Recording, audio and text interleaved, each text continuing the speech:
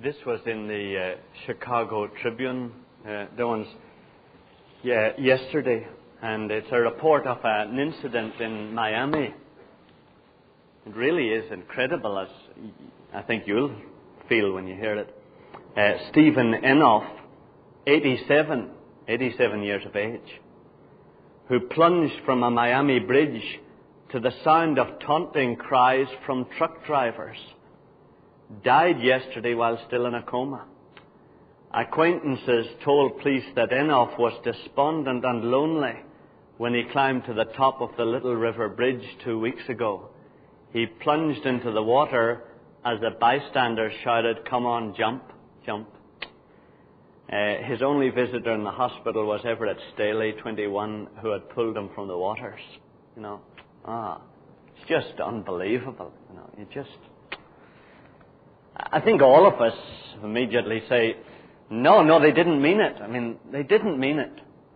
And maybe they didn't mean it. Maybe that's right. Maybe they didn't mean, maybe they thought the old man was only pretending when he was standing on the bridge. Maybe that's so.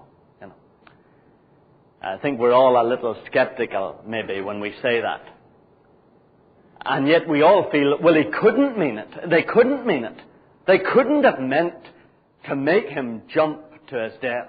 It was a mistake. They couldn't mean that. If they were human beings at all, they couldn't taunt an old fellow of 87 to jump off a bridge to his death. I think we all feel that, don't we? We all feel if they were human beings at all, they couldn't have meant to do as cruel a thing as that. And I think many of us feel that when human beings are insensitive to each other like that, when they're as cruel to each other as those truck drivers were, when they're as indifferent to the predicament another poor soul is in as they seem to be, then we always tend to say, at that time they were possessed by something that wasn't human at all. It was something utterly inhuman. And we ourselves have found that we've been in the same position. We've discovered a resentment boiling up inside us against another person that didn't even seem to be part of us ourselves. It seemed to be something that was apart from us completely. And you remember we've often said that it had such control of us that at times it seemed supernatural. Now, brothers and sisters, that's the power that we have been discussing now for several months. It's the power that is outlined there, you remember, and mentioned in the verse that we'll study today. It's Romans 6 and verse 18. It's that power. Romans 6 and verse 18. It's page 981 in the Black RSV. Romans 6 and 18. And having been set free from sin, have become slaves of righteousness. And the word sin is actually two Greek words, including the article he hamartia, the sin. And it means the power of sin. Now, that's the power that presumably made the truck drivers taunt the old man to jump. And that's the power that often seems to take over your will and mine. When we want to be patient, this power seems to take over and make us impatient. It's a power that is different from another word for sin that we noticed in Romans 6 and 16. If you look at that just 2 verses back. In verse 16, the word sin is mentioned again. Do you not know that if you yield yourselves to anyone as obedient slaves, you are slaves of the one whom you obey, either of sin? Now, their sin does not have the article at all, and I suppose I'm an incorrigible school teacher, and the difference there is that the sin, you see, is the power of sin. Whereas sin in Greek, it looks like, those of you who know Greek, it looks like hamartia. And the other one has the article before it, he hamartia. And this one means the power of sin. This one means the outward expression of sin. Maybe the act or the thought or the word.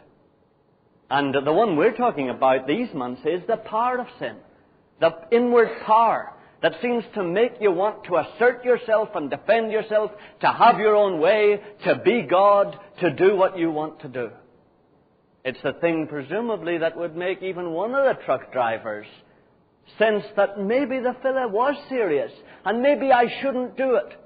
But this power inside him makes him want to have his own way, and he wants to have a joke, so he taunts the old fella. It's that power that we're talking about, dear ones. And it's that power that seems to get hold of people today in the world. It seems to be supernatural. It seems to be a hideous, inhuman drive to have your own way, to assert yourself, to do whatever you want to do, whatever effect it will have on anybody else. The contemporary psychologists are calling it, in vague terms, the essential perversity of mankind, which at least they're now recognizing that mankind is perverse.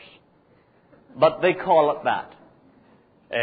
They maybe call some of it, we call in educational circles, you want to develop. You're an overdeveloper, is that it? There's another phrase for it. You're an overachiever. Yes, you're an overachiever, because you want to trample everybody else under feet to get up to the top of the heap yourself. And you're an overachiever. So often when we are talking about rivalry or competition or envy or jealousy or unrest within, we give it nice names. Jesus, whom we believe to be the unique Son of God, said, this power is the antagonism and hostility towards God which a certain being feels who has rebelled against God in pre-eternity. Jesus said that person we call at times Satan. But he is a supernatural being who has such antagonism and hostility towards God that it just produces ridiculous, inhuman results. And that's what we feel inside us when we get angry, when we get irritable, when we do the kind of things that the truck drivers did. We really accept this attitude of hostility that Satan has towards God, and we make it our own. And the tragedy, of course, with many of us is we've discovered that not only has it produced many disastrous traits in our own character, like extreme selfishness, and knotted up resentment that prevents us getting to sleep at night, and a tremendous envy and jealousy that drives us to achieving more and more and more, and a tremendous greed and covetousness that we cannot control. But I think many of us would admit that this power seems to have got hold of our own wills, so that we are not even free to exercise our wills. Our wills seem fettered by this power, so that we cannot seem to be able to unchain them. And that's why for most of us here, it has been such a deliverance to see that God destroyed that selfish, fettered will in Jesus on Calvary. In a pretemporal, supraspatial miracle, He took our selfish and chained wills and He put them into Jesus and He destroyed them with Jesus. And that He is able to actualize that destruction in our own lives today.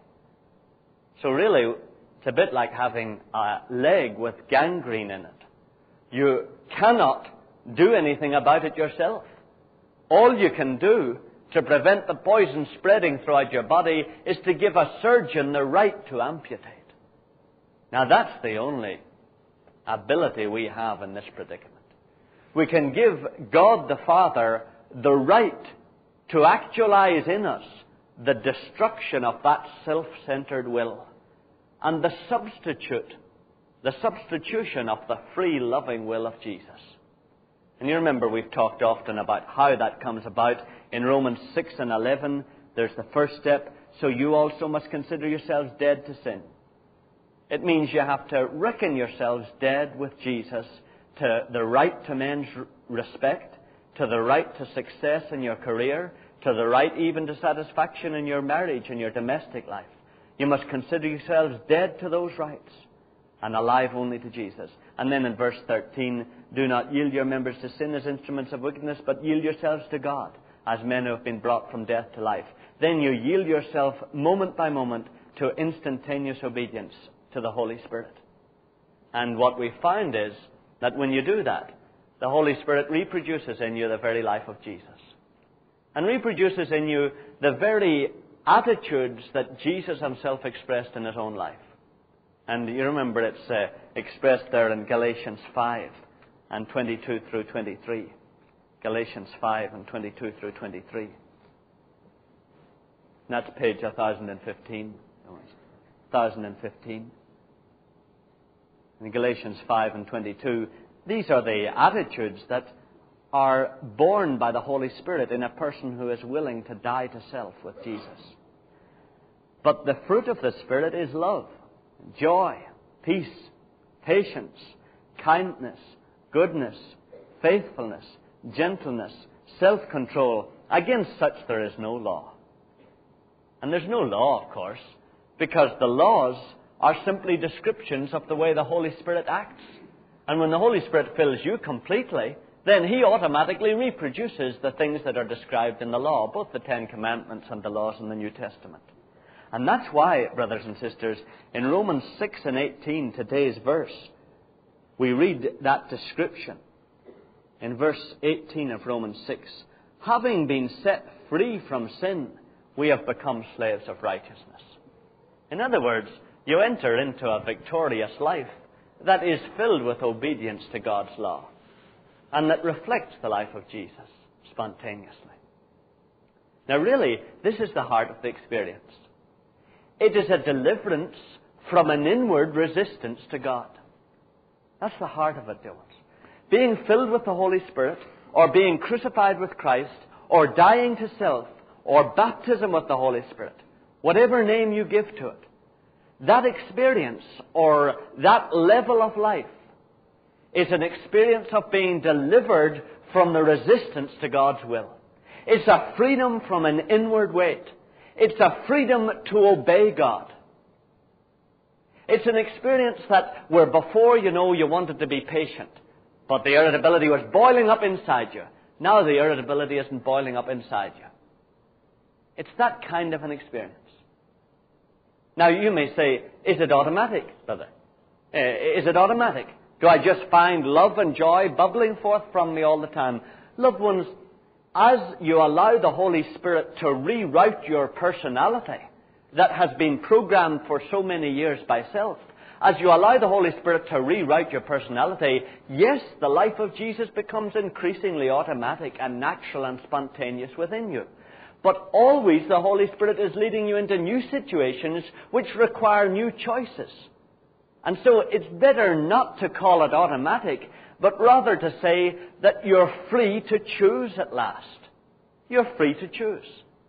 Where before your roommate threw all your clothes all over the bed and you came in and you weren't free to choose, you had no choice. You all went one way, you went straight for him or straight for her, without any doubt. You weren't free to choose at all. You just went straight at them and tore them apart in words.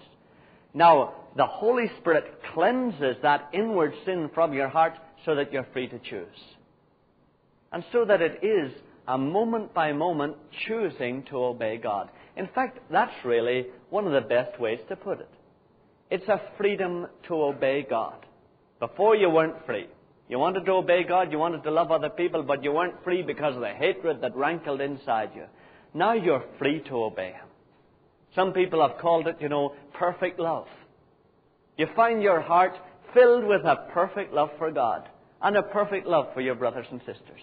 You find that you have pure intentions. That's one of the big changes. Your intentions become pure.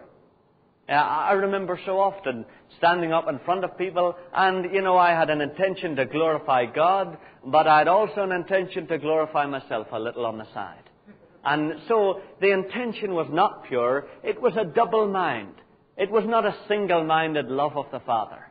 Now, the Holy Spirit, when He cleanses and fills you, gives you an intention that is devoted to glorifying and pleasing God in every way within your power. Now that's why, brothers and sisters, the Bible at times describes it as really constituting an ability to do what you know is right, and an ability to avoid what you know is wrong. And you know that those are the things that make our life miserable as defeated Christians. It's not the things we don't know about that trouble us. It's the things we know we should do and we cannot do. It's the things that we want to stop doing and we cannot stop doing.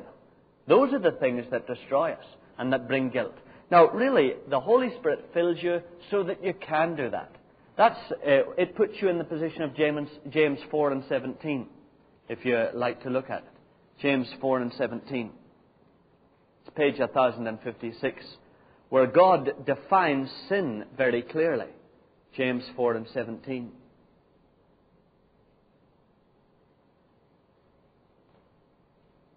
Whoever knows what is right to do and fails to do it, for him it is sin. So God says, if you know what you ought to do and you don't do it, that's sin.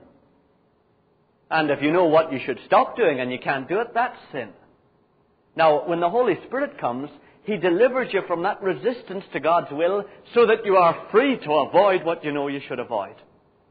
And really, that's why the Bible takes the further step, you see, and makes that strong statement in the verse we read in the lesson. 1 John 3 and verse 9. Which many of us, you see, are very slow about believing. 1 John 3 and 9. No one born of God commits sin. And that's what God means. The Holy Spirit frees you from the resistance to God's will that you had before. Frees you from that tremendous desire to deify self and to have your own way. And so you're free at last to do what you know is right. And of course, if you do what you know is right, then you're not committing sin. And God says, really, sin is knowing conscious disobedience to my will. And what my Holy Spirit does through the application of the death and crucifixion of Jesus to your selfish will is He frees you to obey me. That's why that verse goes even further, and some of us, may have a little difficulty with it. You see, 1 John 3 and 9b. No one born of God commits sin, for God's nature abides in him, and he cannot sin because he is born of God. Well, that's why John puts it so strongly. I suppose, actually, you could sin if you wanted to. You're always free to sin. But at last you're free not to sin, which you never were before.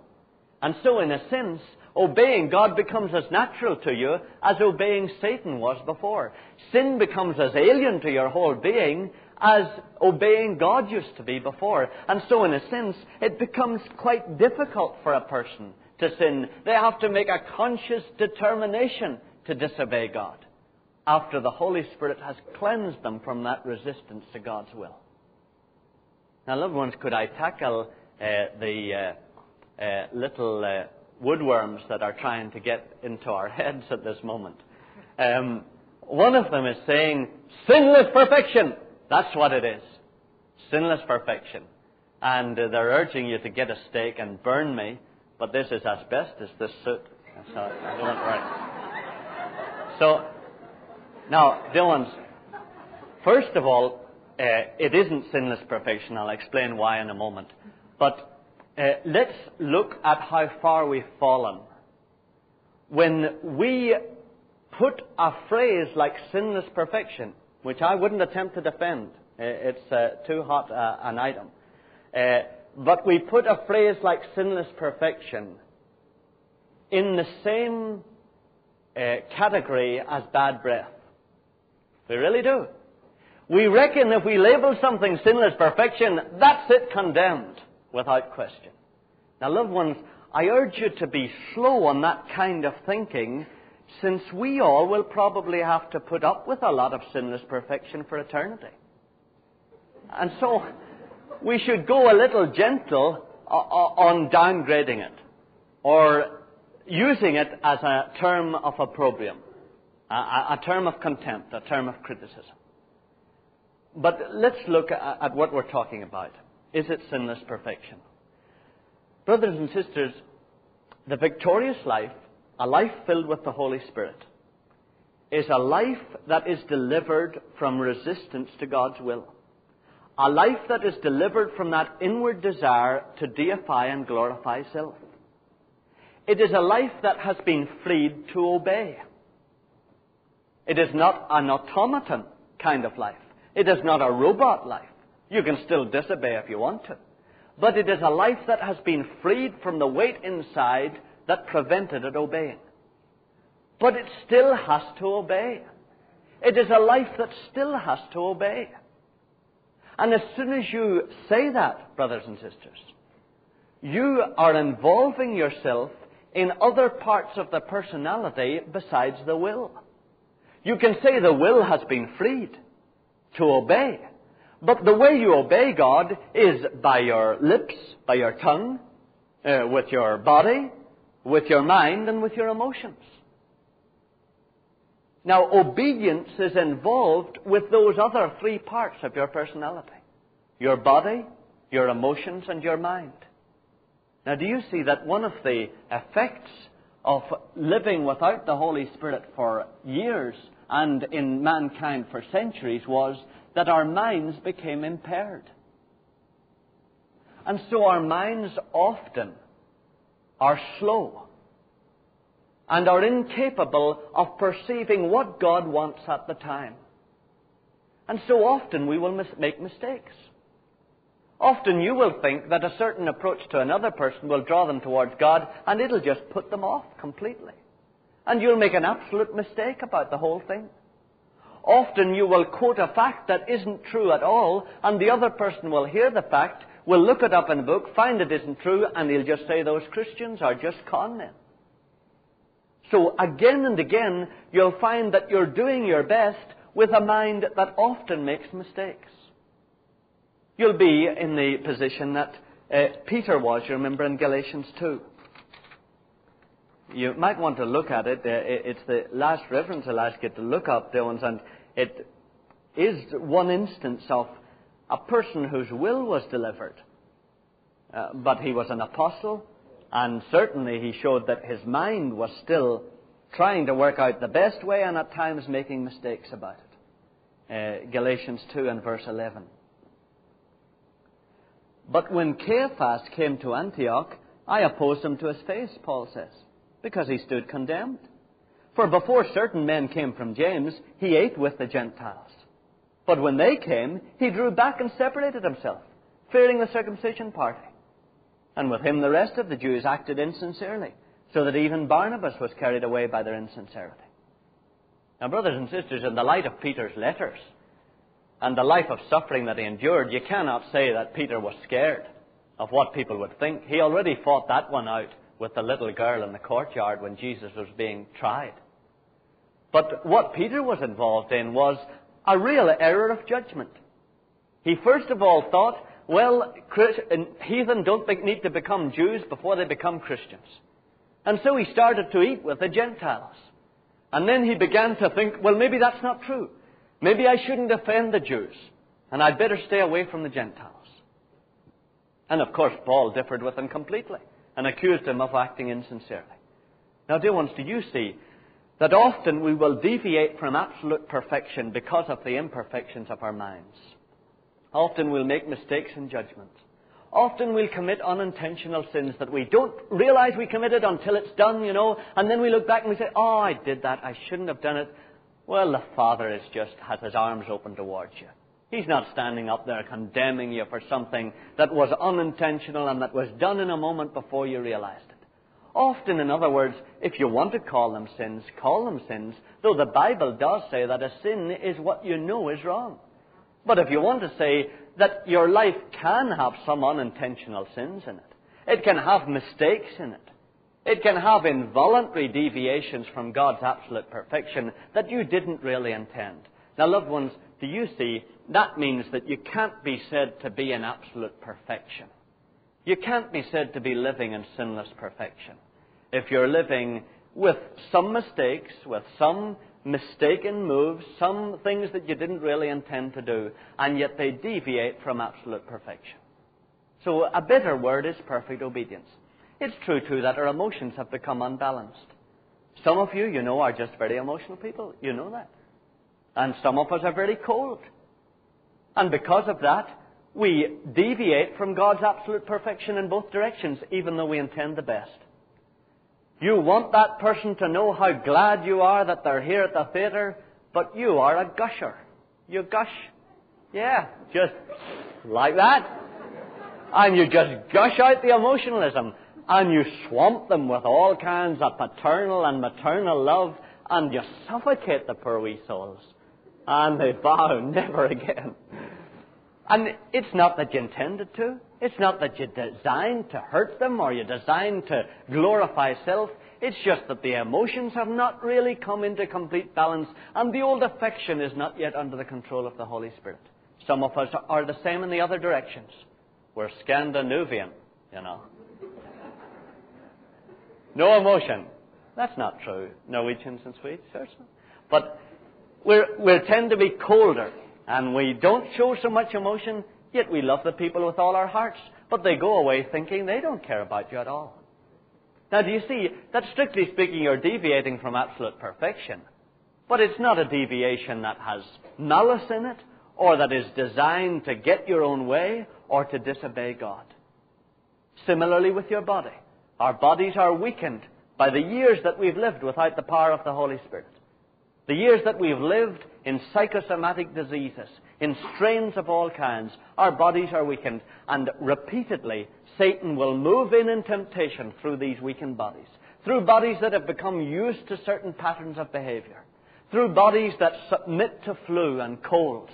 Through bodies that press in upon the Spirit. In 1,000 ways. You'll deviate from God's absolute perfection because of the pressure of the body. So, brothers and sisters, in many ways, I'm sure that you will not live a life of sinless perfection. But the beauty of it is, loved ones, that those things that come to you that way do not bring guilt. They bring an immediate sense. The Father understands. Lord, you know I didn't intend that. There's a beauty of Jesus' love and forgiveness comes down to you, and the thing is adjusted in a moment by a quick adjustment. But what is the truth of the victorious life, loved ones, is the Holy Spirit delivers you from self. Delivers you from that desire to disobey God. That desire to hold resentment and antagonism towards another person. The Holy Spirit can fill you with a pure intention and a life and a heart of perfect love. And that is like living in heaven. And that you cannot stay back from. And you cannot step back from that definition. That the Holy Spirit delivers you into a life where you're freed from sin. That's what Romans 6 and 18 says. You're freed from sin. And you become a slave of righteousness. Now, as the Holy Spirit gives you more and more light, so you can come increasingly free of that natural soul life that we just outlined there in connection with the mind and emotions and the body. And that we normally talk about in the Sunday evening services in the fall and the winter. How we can be gradually disciplined by the Holy Spirit so that even the soulish powers become subservient servants and effective expressions of the life of Jesus. Purposely want to stop and give an opportunity at least for a minute of questions, Stones, since many may be troubled about